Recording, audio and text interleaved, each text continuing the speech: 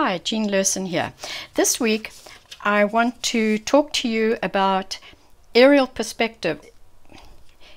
Basically, it helps you create depth in your paintings.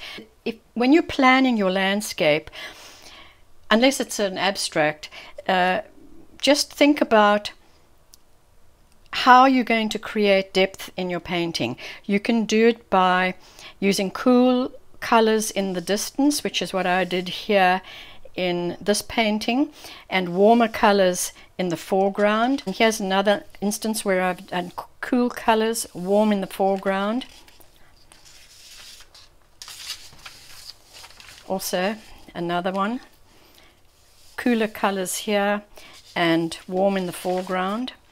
Now this painting, which is of an African scene, it's the beautiful acacia trees that grow on the plains in Africa, and I just love these trees and I love painting them. But this is mostly warm colors, but still see, you can use warm colors in the distance. If they're light enough, they are still going to look further away.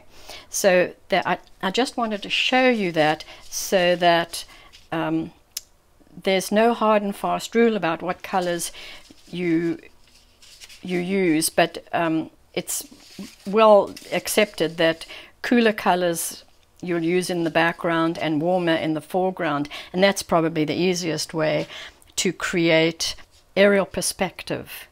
Here I used cool colors in the sky, a warmer color with the closer up sky, and dark but warm colors in the foreground.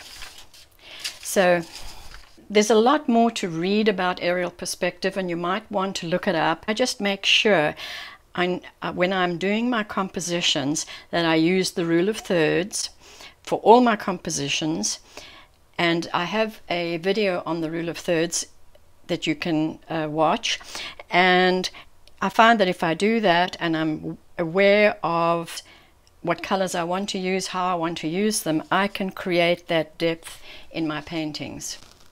So I'm going to do a little demonstration, and I hope that'll help you. So let me just do a very simple painting to show you how to create depth by doing a foreground, middle ground and background in different values. It's not a hard and fast rule that the cool colors have to be in the background. And I'm not going to be able to do the distant mountain until that's dry. And I'm doing the sky as 2/3 of the paper. So what I'm going to do is I'm going to fill in the foreground.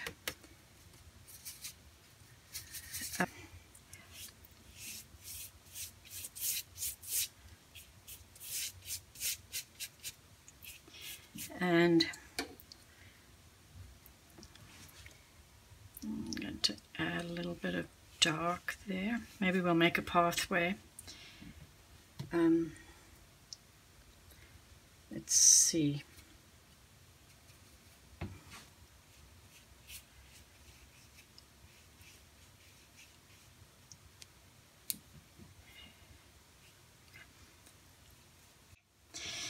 I think I wanted to.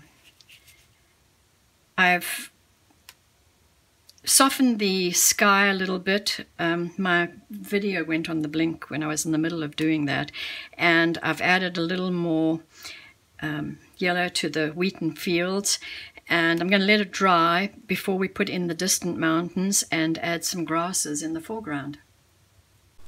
Well, now that it's dry, I'm just going to wet this little area here, which looks like a natural mountains formed there. So I'm just going to put the mountain there, and I want it to be more atmospheric, so that's why I wet the area first. I prefer that to having it go all the way across. kind of like that. I think maybe I'll do a tree here to balance off the composition. I just want a small little tree.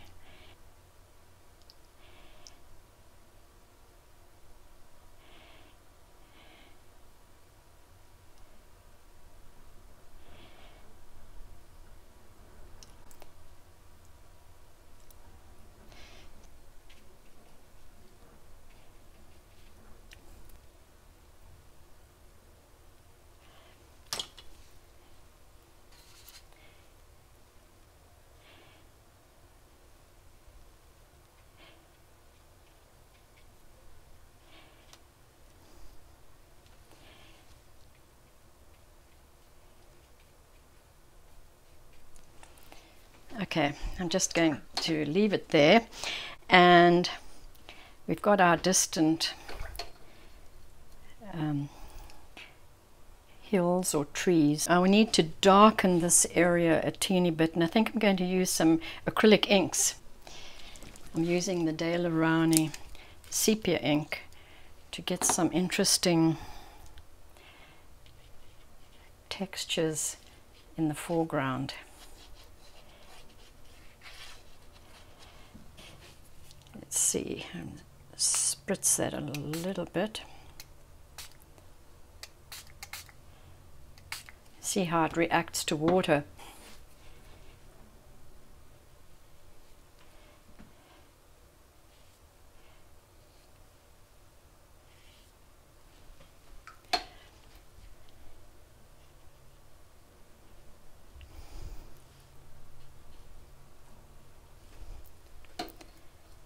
I think the tree could do with a little bit of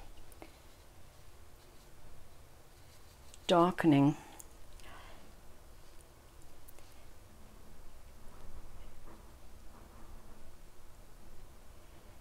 Here and there. I just wanted to show you how to create aerial or atmospheric perspective with your warm colors in the foreground, lighter colors in the middle ground, and your cool colors in the background. But as I said, you can have warm colors in the background. Another trick is to do smaller trees in the background, which helps to create perspective also. You could do a small tree there, but I actually don't want to do that here. I just wanted to show you what you can do to create depth in your paintings. I have started listing the materials I use in the comments below the video, and these are affiliate links that help to support my channel. And this was just a very simple exercise to show you how to do that, and I hope you enjoyed this, and if you did, please give me a thumbs up and subscribe to my channel, and I'll see you next time.